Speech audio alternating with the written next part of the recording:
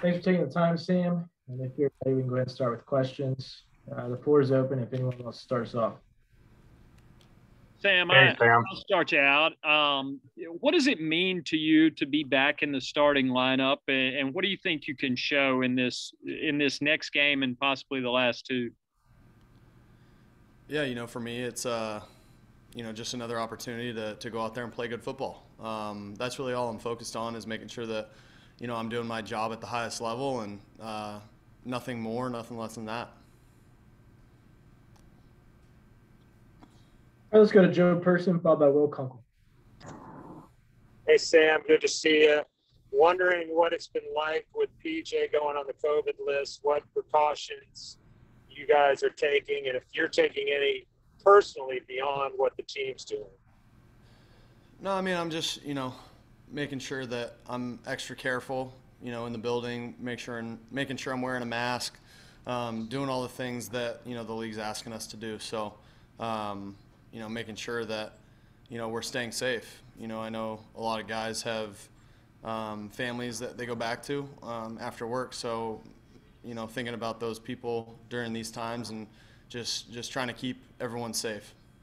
Hey, Sam, I wanted to follow up real quick, too. Just wonder what these last couple weeks have been like with you and Cam. As you've gotten to know him, did you know him at all before? And what have you taken from him these past couple weeks? Yeah, I didn't know Cam before. No guys that I've worked with Cam said that he was a great dude, and that's proven to be true.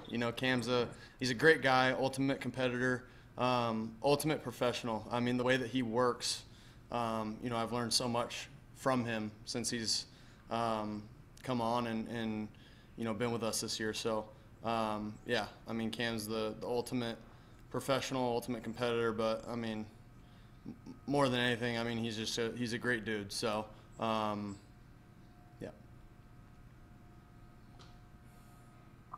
Hey, Sam, I got two for you. First of all, how much did Colin pay you to wear that hat? Oh, I didn't even realize I was wearing it. Yeah, thanks for pointing that out. This is Not For Long Media, Colin Thompson's podcast. So, if you guys ever, get a chance to check it out, that'd be great. Nice plug. I've done my job. Also, what conversations did you have with Cam when you get named starter? Is that an awkward conversation, or does he kind of break the ice and say something? What's that like? No, I mean, we understand kind of the business, that we're in. It just kind of is what it is, and we're both very professional, and we understand. We just understand, the business. So, with that being said, me and Cam are, we're cool with each other, and leave it at that. All right, let's go to Jonathan Alexander, followed by Will Pelagic. Hey, Sam. Hope all is well. I'm sure you had a lot of time to reflect, when you were out. So I'm curious, what is probably among the biggest things you kind of took from your time off when you were away? Yeah, Jonathan, that's a great question. I mean, I've unfortunately, my last 3 years in New York, I had spans where I was hurt as well. But I think this last one was definitely the longest that I've been out. So, with the new IR rule that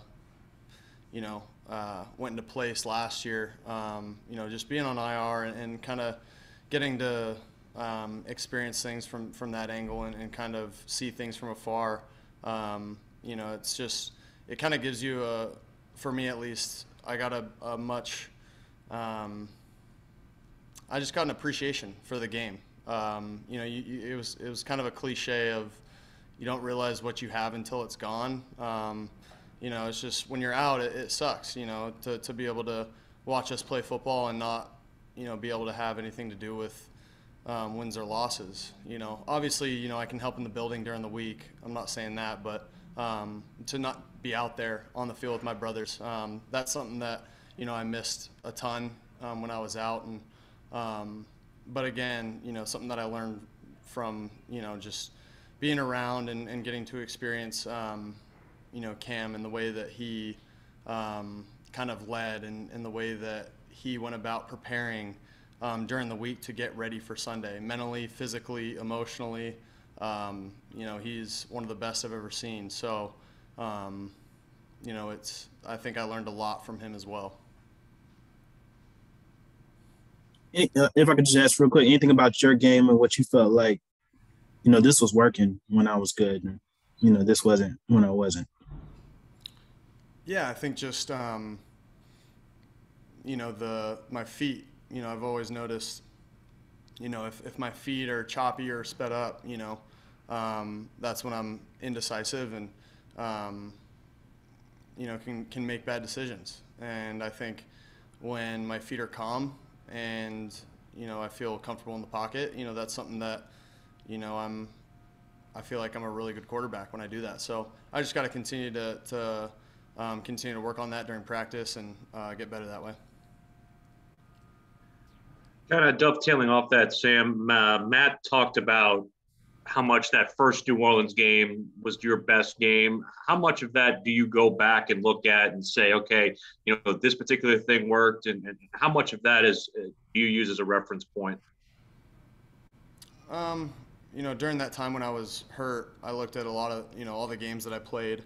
I looked at the good, I looked at the ugly.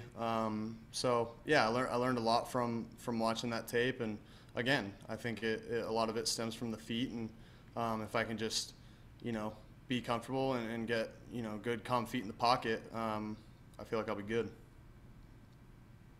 Do you feel like you've made progress this year? And if so, what areas?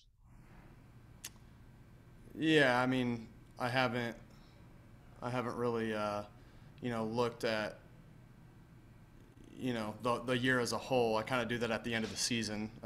This week I'm obviously super focused on New Orleans, so I haven't, and I didn't do that when I was hurt because I was playing last week. So, I don't really have a great answer, to be honest for you, but I'll let you know at the end of the season. All right, let's go to David Newton, followed by Joe. Let's finish up with Darren Gant. Hey, Sam, good to see you back. I wanted to ask you, how important do you feel like these next two games are for you as you approach the 2020 season, where right now you're the only guy under contract? Yeah, for me, I'm really focused on this week, to be completely honest with you. I'm focused on New Orleans and focusing on what we can do to win this ball game coming up on Sunday. But do you understand the importance of, for if you don't do well, that what that could mean for the off season and everything for the Panthers and you?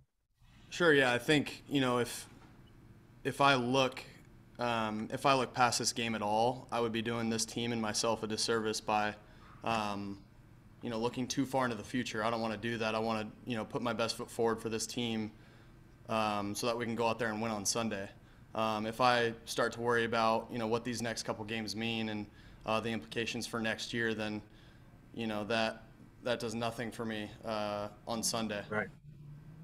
Appreciate it.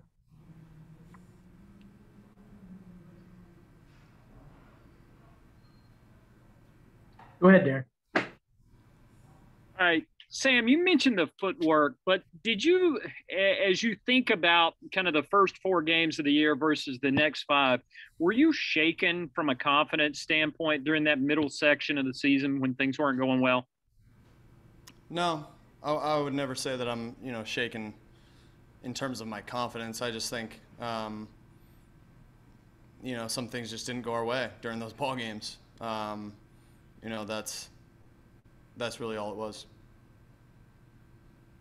How difficult was that when that was impacted by so many external things, whether it was Christian going out or the protection, that kind of stuff? How hard is it when it's not just necessarily you? No, I mean, at the end of the day, those games, I just didn't play good enough football to win. I think that was my biggest takeaway. So, yeah, there's nothing really else to say besides me not playing good enough. Hey, Sam, hopefully I don't cut out here, but Christian a couple weeks ago really praised you for playing through a lot more than people knew. We hit you took in Atlanta to your head and your shoulder. Do you have any regrets that you know kind of tried to play through that the next week against the Patriots? No, I don't regret anything. You know, I felt like during the week I was, you know, healthy enough to go out there and play, and you know I did that, and you know I don't have any regrets about it. All right, thanks, Sam. Thanks, guys.